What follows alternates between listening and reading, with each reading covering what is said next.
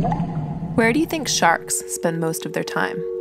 We scientists want to know because if we know where sharks are, we may be able to better protect them. If you were to analyze where you spend your time, you'd probably find that you spend most of it at home and at work or school. We try to keep these places as safe as we can so that we can live long and productive lives. Large sharks occupy the top of the ocean food pyramid, and removing too many of them through fishing can disrupt the natural balance of the marine environment. One way that we may be able to better protect sharks is through marine protected areas, or MPAs. In Florida, we have different types, like national parks, state, and federal waters, each with its own set of rules. But even today, it is unclear how effective these boundaries are for the conservation of large, highly mobile sharks.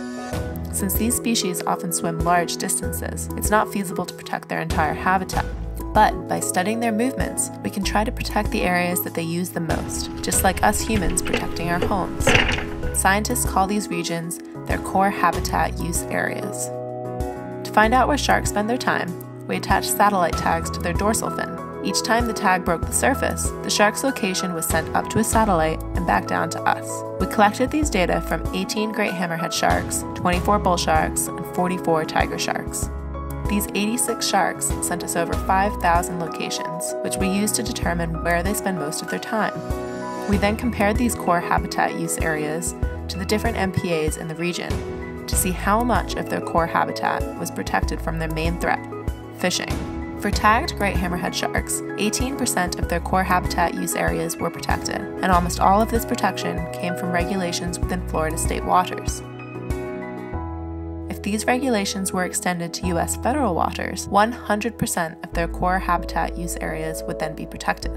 This is of particular importance since great hammerheads are experiencing large population declines in this region.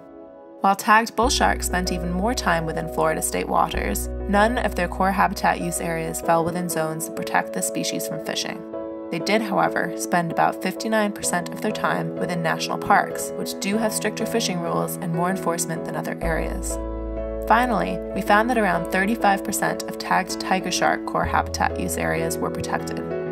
Most of this was from regulations that protect sharks within waters of the Bahamas, and if these same rules were extended to federal waters of the US, then 100% of their core habitat would then be protected.